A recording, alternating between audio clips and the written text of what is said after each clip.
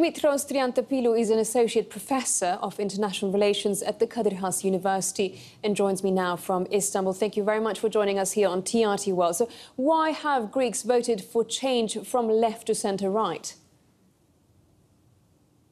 Well, obviously because of disenchantment with the leftist government that has been in power for the last 4.5 years, has tried to deliver on promises which it has failed to deliver on promises it had made. And the Greeks felt that this experiment of a radical left government together with a far left smaller party was just a bit too ambiguous and did not really deliver, did not manage to get Greece out of the crisis as promised. And I think, you just played what Kadir announced today after being sworn in, and he's actually trying to, the focus will be on the economy, on investments, and on trying to get Greece finally out of the economic crisis into which it's been in for about 10 years now. And, so as you said, Dimitrios, he has made a promise to end a decade of economic crisis. What kind of changes are you expecting there, though? Does it seem promising? It does seem promising. It does seem promising. I mean, we are right now waiting. Within the hour or so, we'll get the new government, the new cabinet announced.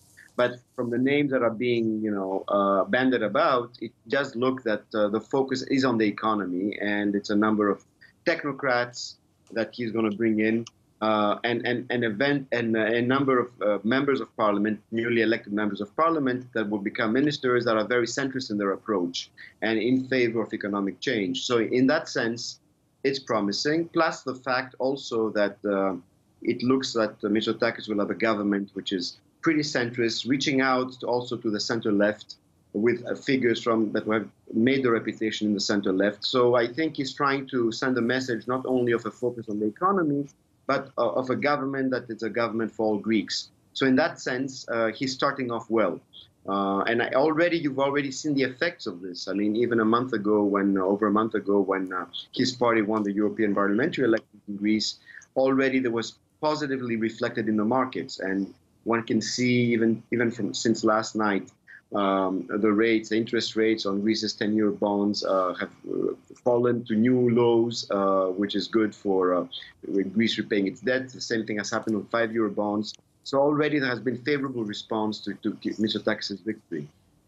And what about Turkey-Greek relations? I mean, Turkey's President Erdogan said he is vicious to run a peace and solidarity-based relationship, and he congratulated the new Prime Minister. Do you expect a change?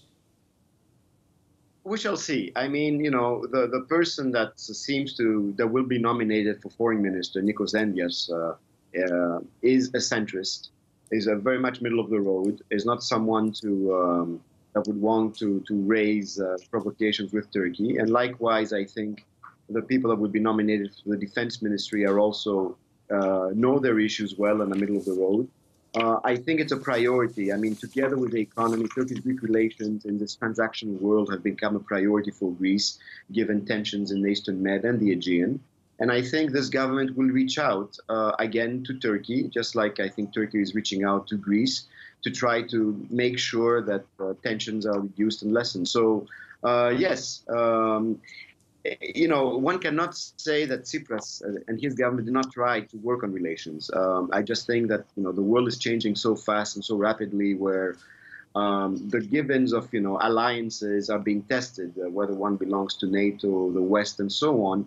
And I think all of this has had a negative impact on Greek-Turkish relations. And I think Athens, just like Ankara, will keep on, making sure that they can work together.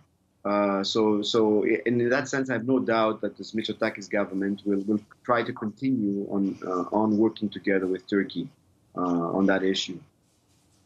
Well, that's all the time we have. Thank you very much for that insight, Dimitrios Triantaphyllou.